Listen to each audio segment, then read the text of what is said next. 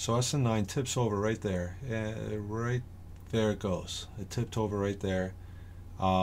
December 11th at 9 a.m.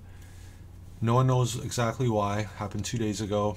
But here's an idea. So we know that a day before, they had a little bit of a photo op and looks like a cleanup operation in front of SN9. It was supposed to originally roll out to the pad tomorrow, December 14th. So also here's a picture of Steve Jurvetson getting some really good hang time there. We think the day before the tip as well. One of the working theories is that his landing caused such a huge, powerful stomp which rattled the ground, some kind of resonating happening, tipping the Starship over. A little more seriously, this picture shows us a little more of the base and stand and how the rocket sits on it.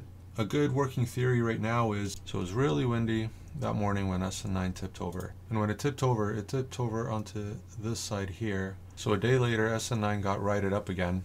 It appears that the stand was affixed to it. The connection and the clamps to the stand between SN9 and the stand appear unfazed and unattached. So when they brought the crane in to level this off, it appears that this entire shape, including the stand, tipped over. If we jump back here, we notice that these stands, these supports, are bolted down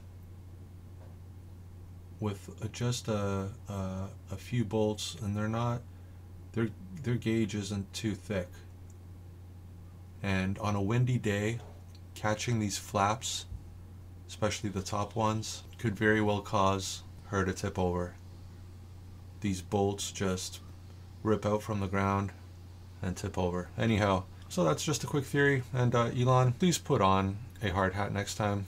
We need you. We need that brain of yours. Thanks, SpaceX. We're very happy no one seemed to have been hurt from this. And let's get this bird flying.